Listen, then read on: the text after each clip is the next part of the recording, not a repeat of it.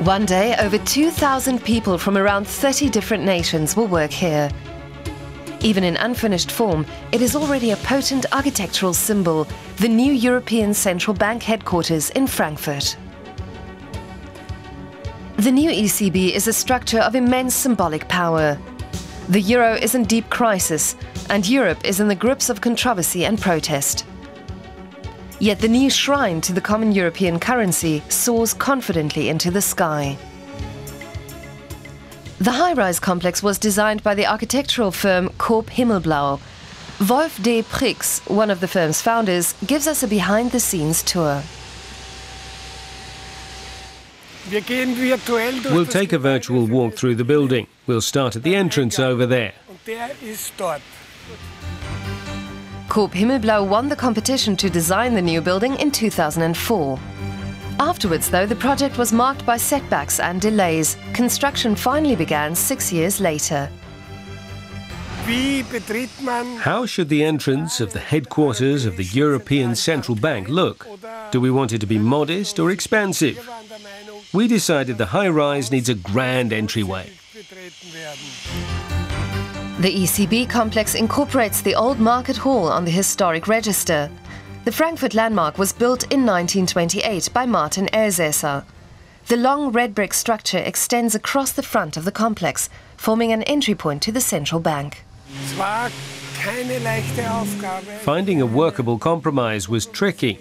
We developed many different variations at different stages of the project. But they all took into account the proportions of Elsässer's Market Hall. The high-rise is made up of 2 towers wrapped around a central atrium. The entire structure is clad in an energy-efficient facade. We took what would have been a massive and immobile tower and divided it into 2 on the diagonal.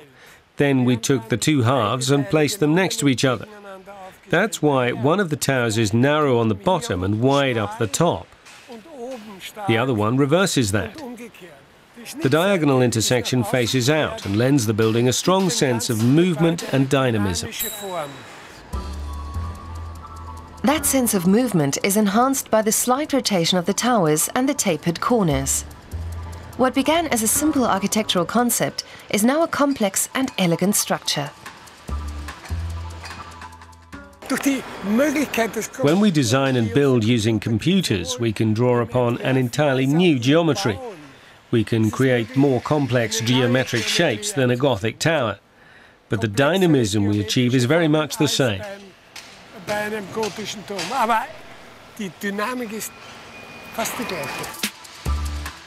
The 2 towers are connected by a vertical city, a skylit atrium with hanging gardens, connecting bridges, and 4 platforms equipped with lounges to facilitate informal communication.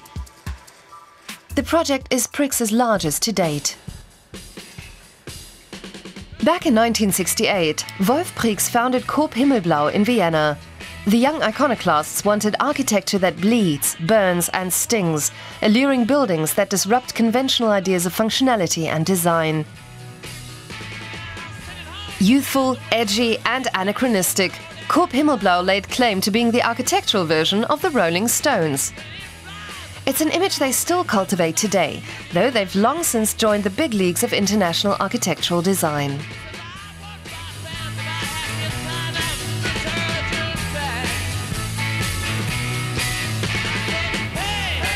The new central bank headquarters is also conceived as an explicit political statement.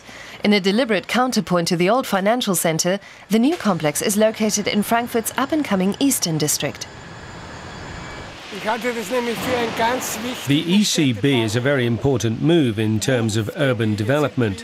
By creating a second center in this way, we're also creating an interplay, a productive interplay, that will help spur new developments. We're advocates of this theory because it supports a dynamic idea of urban development instead of a conservative one.